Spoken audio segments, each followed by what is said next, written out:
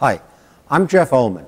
I've been a professor at Stanford since 1979, and I've also written 17 textbooks on topics including databases, compilers, and automata. I'd like to tell you about a course on automata and language theory that I've prepared for students around the world to take for free online.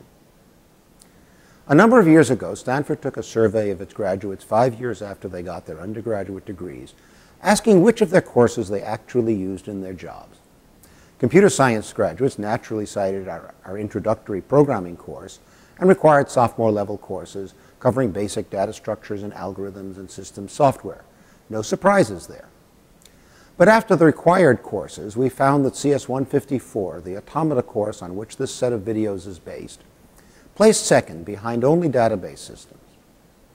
What was it about automata that people were using? Well, finite automata, regular expressions, and context-free grammars are ideas that have stood the test of time. They are essential tools for compilers, of course, but more importantly, they are used in many systems that require input that is less general than a full programming language, yet more complex than push this button. Often, building an application requires you to design a little language using ideas from automata theory. Now, the concepts of undecidable problems and intractable problems serve a different purpose. Undecidable problems are those for which no computer solution can ever exist, while intractable problems are those for which there is strong evidence that, although they can be solved by a computer, they cannot be solved sufficiently fast that the solution is truly useful in practice. Understanding this theory, and in particular being able to prove that a problem you are facing in your work belongs to one of these classes, allows you to justify taking another approach, simplifying the problem, or writing code to approximate the solution, for example. During the course, I'm going to prove a number of things.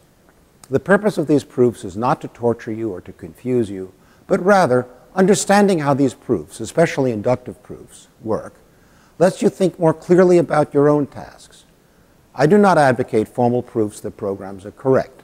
But whenever you attempt something a bit complex, it is good to have in mind the inductive proof that would be needed to guarantee that what you are doing really works in all cases. The automata class will consist of 22 lecture videos of between 15 and 45 minutes in length with integrated quizzes. There will also be standalone homeworks and a final exam. The course grade will be based solely on the homeworks and exam, but thanks to my able teaching assistant, Zhu Chenguang, there are also 2 optional, not required, Java programming projects that you may attempt. Thank you. I hope to see you in class.